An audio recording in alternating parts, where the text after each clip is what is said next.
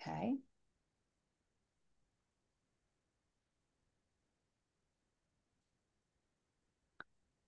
Okay, I think we are live.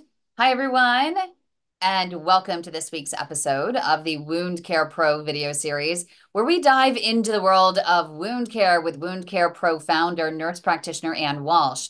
Anne is a highly respected authority in wound care, and she's here this week to share her insights on venous ulcers. Now, whether you're a healthcare professional or someone seeking to understand more about wound management, this episode is packed with valuable information. So let's welcome Nurse Practitioner Anne Walsh as we explore the causes, treatments, and prevention of venous ulcers. But I think, Anne, we should just talk about, I mean, you have arterial ulcers, you have general ulcers, and you have venous ulcers. What exactly are venous ulcers and how do they develop? Yeah, so venous leg ulcers, they used to be called venous stasis ulcers, are the most common type of leg ulcer we see. Like 80% of the leg ulcers are due to venous insufficiency. So there's a lot of factors that puts the person at risk: prolonged standing, prolonged sitting, sedentary lifestyles, obesity, pregnancy, or somebody, using IV drug use, perhaps, you get a damage to the veins, could lead to an ulcer in the legs. Edema, and it just, you can get a bug bite if you're prone because you're edema and you've got these other risk factors. And all of a sudden you have a wound, and then it's very difficult to heal without the proper interventions. And so, how can someone differentiate between a venous ulcer and then other types of wounds? So usually it's located on the right around the ankle, between on the calf area, between the ankle and the knee. They call it the gaiter area. Usually those types of wounds are clean. They're not, necrotic like you might see with something gangrene or, arterial. Um, like I said, they're most common. We'll see a lot of edema. We'll see the skin maybe kind of a brownish color, and just different signs like that. But you want to get the person into vascular to make sure before we treat them with compression therapy, because while it's a gold standard for venous leg ulcer and mixed venous and arterial, if somebody has more arterial disease, you don't want to compress, those patients. So, but like I said, it's very common, and you may see the patient may report to you, "Oh, I've had this and it healed and it came back again." It's a very high risk of recurrence. So a lot of times you'll know, okay, most likely this is venous, but before I do compression therapy, let me make sure. Yeah, no, that's interesting. That's a really interesting factor that you need to consider, that if it's something that is not healing, then you really know that there's something else going on, something vascular. It's not just this general surface wound. There's something deeper going on, and there's a reason why it's not healing. It's not getting, would you imagine it's not getting the nutrients it needs, or is it because the blood is pooling down there in the veins? And Yeah, there's too all the above. The blood is pooling down there. It's the opposite of like there's not enough blood getting there. The blood is there and needs help to come back. Venous return. So there's a problem with those veins. There's the valves and the veins supposed to help the blood come back, and then they're just like it's just pooling there. So the compression therapy helps send it back the right direction. But you got to make sure that it's venous before we go with that step. So, what are the most common causes of venous ulcers? Yeah, so most of the time, the person may have diabetes, hypertension, they're, like I said, sedentary lifestyle, or the type of work somebody does. They're on the feet all day, so all that, compression, that stress going on the legs, and it's like venous hypertension in your legs. Hmm. So again, pregnancy, obesity, um, any injury to the leg, if somebody had a blood clot there, anything that would injure those valves, that they're not able to do their jobs correctly. How prevalent are they? How prevalent are these venous ulcers in just the general population? I mean, worldwide, probably about 7 million or something, what I mean? But yeah, just when we see wounds coming to us on the legs, like about 80% are due to venous insufficiency. Yeah. Really? Yeah. Yeah. Very common. And because the patient, like I said, usually has them for years. I've had patients who had them for 20 years. They'll heal. They don't like the compression therapy, so they'll stop that, and then the wound comes back again. So just they're revolving doors. Well, I think the good news is that aside from the compression therapy, just those compression socks, and I do have some issues with veins, especially when I'm flying. I have a lot more problems. So I always wear the compression socks, but I mean, they are so uncomfortable. They're so hard to get on. It's literally like a half hour to get stockings Yeah. on my foot. It's an entire production. But, and it is frontline treatment, right? So they have to try it for a certain amount of time to see if that makes a difference. Now, for example, in my dad's case, it actually made matters worse. So he ended up I joke that he got his veins super glued. There are all kinds of, I don't know if you can go into some of the different deep vein treatments that are available today to help make sure to close off some of those troubled veins that might be leading to venous ulcers. Yeah, I mean, because compression therapy is the gold standard. So if somebody doesn't want those compression wraps until the wound heals, then you get fitted for stockings. And there are some with a zipper, makes it a little easier to get on, but they're not easy. There are, there's some kind of ablation therapy that could try to destroy that vein, that valve, and hopefully the vein will like fizzle away, and then another vein will take over, or like you say, some sort of glue that to seal that vein off if the person's a candidate for that. So that's always an option as well. So Thermal and what's non-thermal, radio frequency and stuff. mm-hmm. But they no longer have to so-called strip the Yeah, I vein. mean, that may lead to other problems, but Yeah. yeah, We had a doctor just on the other day that was talking about the veins and how there's duplicates, for like in the tibial down. I keep wanting to use the technical terms, between the knee and the foot and the calf area. That for you have three main arteries that go down, and for each of the three there are two veins. Is the way he described it. So he's like, there's a duplicate. So if you end up using one vein, you still have the other one that right. can be Yeah, used for the return flow back to the heart. absolutely. And our calf muscle helps, put that blood back to our heart. So if we're not walking and we're sitting for prolonged periods of time, or again, not walking, we're not using that calf muscle, and the blood just sort of just pools there and could lead to problems. Yeah, that's not good.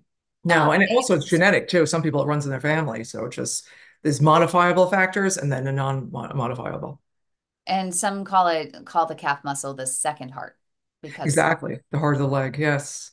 exactly. So what symptoms should prompt someone to seek medical advice for a potential venous ulcer? Well, if they see their legs are swollen, maybe they'll get a little redness, and all of a sudden maybe a blister forms and then a wound opens up, you definitely want to seek help to see, make sure it's not an infection, first of all, and check the vascular status. So which healthcare professionals are best suited to diagnose and treat venous ulcers? I imagine that there needs to be this one is one of those that you do need a care team involved. Absolutely. Yeah, I mean, the primary physician may refer you to vascular, or if they could do an ankle brachial index in their own office, which, if you haven't heard of, it's a blood pressure you do in the arm and also in the leg, and you compare. And then, depending on the results of that, it'll prompt us, oh, there's arterial involvement here or not. And then we know whether we can use compression if there's not severe arterial disease. We could use compression therapy to help heal that wound, and then again, get you fitted for stockings or see if you're a surgical candidate. Mhm. And what questions should patients ask their healthcare providers when diagnosed with a venous ulcer? I would just, ask it like what kind of compression therapy are we going to use? You need obviously topical wound care. So it's going to depend on what's going on with the wound. If they're heavily draining, which sometimes we see, then you might need to get to a wound specialist to see what's the best treatment for that. If it's more drier, then there's other wound treatments for that. So the superficial treatments for venous ulcers, number one, of course, compression therapy. Whether hopefully I can find ones that have the zipper, right? Make it Yeah, easy well, a lot of times on. if you have a wound, we'll use a compression wrap. They used to use a four-layer compression wrap. Now there's two-layer ones that are easier for the clinician to do, and you get the same amount of compression therapy.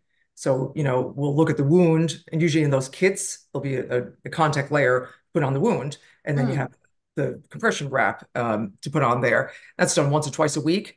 And as you're healing and the swelling comes down, then you get fitted for stockings, so once you're healed, to hopefully use for prevention. And I would imagine that we've talked in previous episodes on the importance of using the right tools to Right. clean and bandage the wound. Do you want to go through just some of those really quick, especially, specifically for venous ulcers? Yeah, I mean, there's a high risk of infection. Anytime you have edema, you have a high risk of getting cellulitis in the leg. And a lot of times it's recurrent. So you really want to get good cleansing going on, like the wound cleansers, or, you can use normal saline, which is basically sodium chloride. depending on the wound itself. If it's draining a lot, there's silver dressings that are absorbent that could be used. There's foam dressings. If it's less drainage, there's like the non-adherent dressings, like Zero Form is one, Adaptic. There's so many on the market, depending on what we're looking at. The honey products, and they could work up to 7 days. So you could leave them on while the compression bandage is in place. And we've talked before that it's not just a general New Zealand honey off the shelf. Yeah, You need to make no, sure that it's a medicinal grade honey that you're putting on your wound.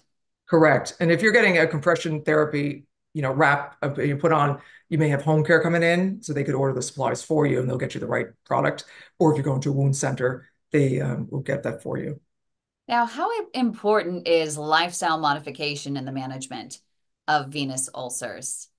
Yeah, I mean, when you're sitting on the couch or whatever, you want to get your legs elevated above the heart level if you can to help that venous return. You want to walk, get some exercise, get that blood pumping, that calf muscle. Lose weight if we're overweight, right? Smoking, if we smoke, try to quit that. If you have diabetes, try to get that under control. Otherwise, you're more risk for infection. So a lot of things we could do that are modifiable, but certain things we're at risk. Being female, we're more at risk for venous leg ulcer. So certain things we can't change, but there's a lot we can. Are there Our any new? diet, on salty food, so we're like holding on to all this fluid. Oh no, that's a really important one. Are Yes. there any new advancements in the treatment of venous ulcers that you're excited about? Or, conversely, I mean, are there any gaps in which we really need new advancements that you're saying, hey, entrepreneurs, focus Yeah. on this?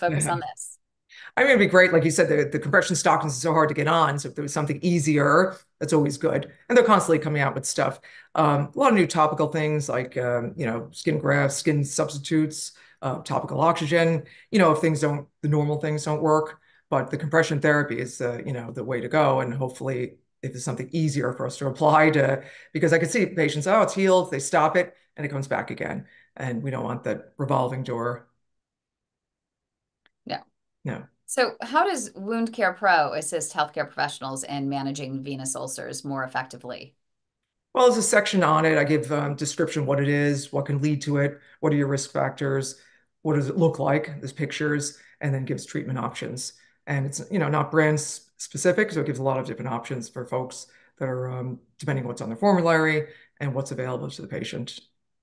Fantastic. And if you want WoundCare Pro, it's only $44.99. It's in the App Store, it's on Google Play. So you can definitely go there, whether you're a physician, a clinician. We have had some patients actually download it as well, because we're still hopefully more and more wound care professionals will start getting, or healthcare professionals will start getting wound care certified, because we have such an influx of especially diabetic patients and chronic kidney disease patients even coming into the mix, and a huge influx of people who've been sedentary for so long that as we have an aging population, we have more of these types of situations in which we need healthcare professionals that are trained in wound care. And so that's it. And we're really excited about WoundCare Pro. And at least in the meantime, it's something that physicians and clinicians, as well as patients alike, can end up using as a really important resource. And especially for patients to be able to use to be able to generate really good questions to ask their healthcare professionals to improve the care that they're receiving as well, which is great. So make sure you can download it if you can. But just remember the advice and views that are offered here on this particular episode. They're that of Nurse Practitioner Anne Walsh, as well as myself. Make sure you do not act on any advice offered here without the explicit consent of your own healthcare provider. Really, really important. Yes. And thank you so much for joining us. Any final thoughts on venous ulcers, final takeaways? Yeah, so I was going to say too, if somebody has, let's say, heart failure, they may not be able to take all that fluid we're sending from the legs back to the heart. So that's why you have to look at the whole picture, what's going on with the person. So with those individuals, we try to use something lighter compression. There's different sleeves for compression, give them very light compression, versus these wraps that give a lot of compression therapy to help heal a wound, but may inadvertently send that fluid back to a compromised heart that can't handle it. And then we look also, do we need to go up into water pills to help get rid of that extra fluid? So it's sort of, a team approach, looking at everything, get the person up and moving, and take it from there.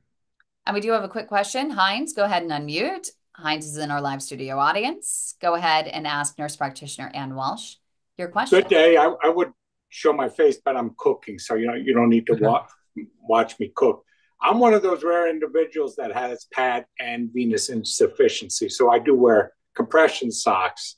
It's not so much as a comment as a or a question as a comment, but I got zapped by radiation, so I got a double whammy with the artery and then the veins. But I've had the treatments since then, and I'm in pretty good hands. But I did have the veins down by my ankle, just as you described, really nicely. I have that, that brownish skin, but at the same time, I'm being treated for all that. Last thing I got was a varithena, and I'm scheduled for another one. But the compression socks, I've never had a problem putting them on. There is a way to put them on, and they're not tight. Keep in mind, they're not tight. They're sort of loose. But the doctor okayed, or he's the one that told me to wear them. So I'm one of those rare few that does wear them, though. That's great. And sometimes just moisturizing your legs helps ease on pulling on the stocking too, just with the A&D ointment or Vaseline or something, just so it's a little lubricated when you're trying to pull this stocking on. Perfect. Well, thank you so much, Nurse Practitioner Anne Walsh. We You're really welcome. appreciate you always donating your time, answering questions.